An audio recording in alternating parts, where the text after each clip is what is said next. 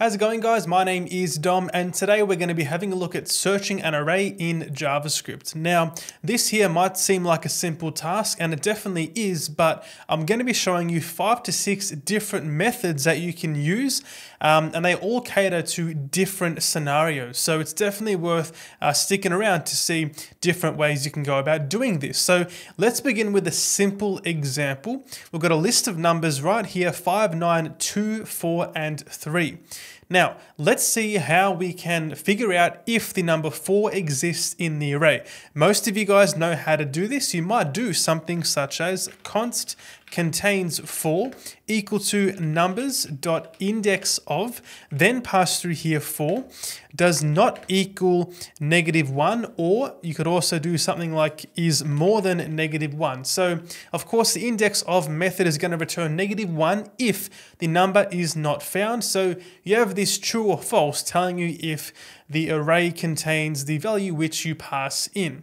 Now, I'm going to console.log this real quick just for completeness. I'll save this, go inside the browser. We of course get true right there. Now, you may also wish to use the includes method, which is probably more suited for a simple Boolean true or false. You can do something such as numbers.includes and then pass through here the number 4, and this here gives you the exact same result as the index of more than -1. Save this, go back in the browser, and we still get true, of course.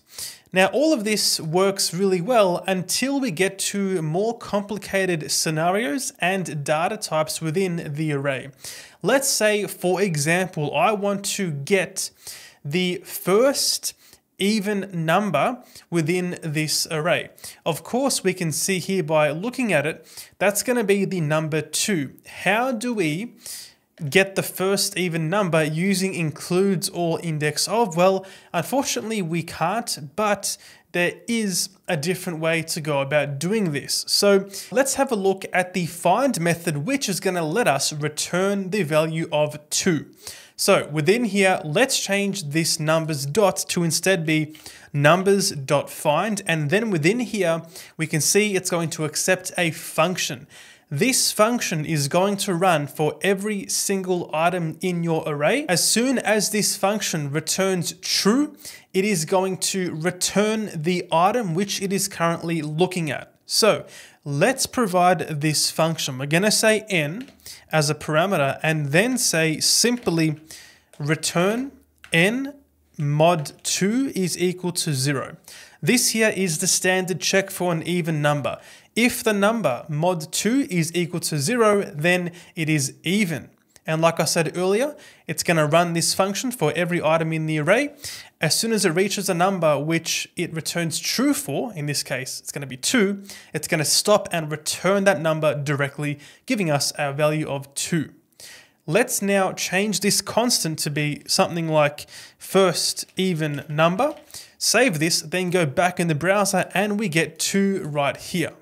So we can see how we're able to provide a condition without knowing what number we actually want and still get that value, okay?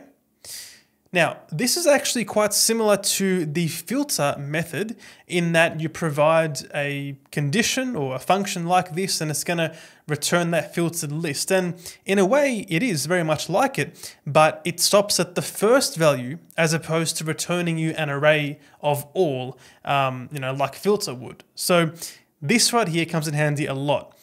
Now, there is also an alternate version of this called findIndex. It does the exact same thing, but it returns you the index instead. So I can say here, findIndex, okay, save this back in the browser. Now, it's going to give us 2 because the index of this 2 is 2. So I probably should have thought about that before recording this video. I apologize, but of course 0, 1, 2, that is the index of 2, coincidentally the same as the value, but you get the point. It's going to return you the index right there. Now, it's also worth mentioning real quick that you can shorten this to simply just be n and then n mod 2 is equal to 0, and it's going to give you the exact same thing. Back in the browser, we get the same thing right there. Now, I do want to also quickly mention a common use case for these find and findIndex methods, and that is going to be when you're dealing with objects. Let's have a look at another example. So I'm going to copy this array and replace it with the users. So I'll paste that inside there now. And I'm going to then hop down here and make a new constant called, let's just say user. So we have users array and then a user. And with this here, we want to then search the array of objects and give us the user with an ID of X.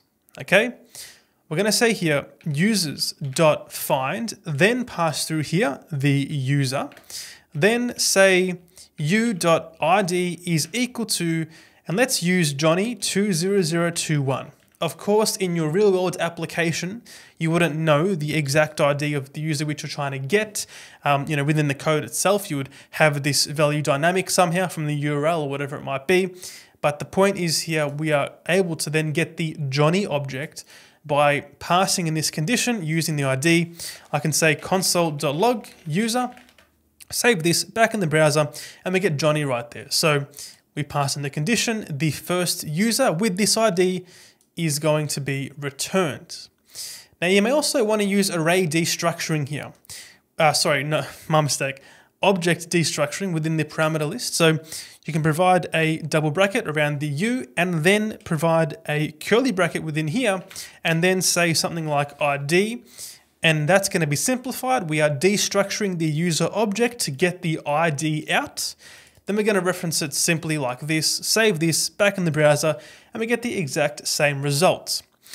Now, one last thing to mention is going to be the find last and find last index. The name of these methods are going to be quite self-explanatory, but let me quickly show you anyway by going back to the numbers example. I'll Control Z all of this and we can go back to those numbers. Now, we of course found the first even number. We've also got 4, so let's try to find the last even number. Find last index, save this and replace these constants with a last instead. It's going to give us the index for the last even number. It's going to of course be 3 as 0, 1, 2, 3 as that index. Save this back in the browser and we get 3. And of course the same thing is for find last. Save this back in the browser and now we get 4 as the value as opposed to the index. It's worth mentioning also that this find last and find last index methods are newer than the find and findIndex. So make sure to check the browser compatibility for the find last and find last index before using it in your application. So that right there is array searching in JavaScript. If you guys found this video helpful, make sure to drop a like and subscribe to the channel, and I'll see you in the next one.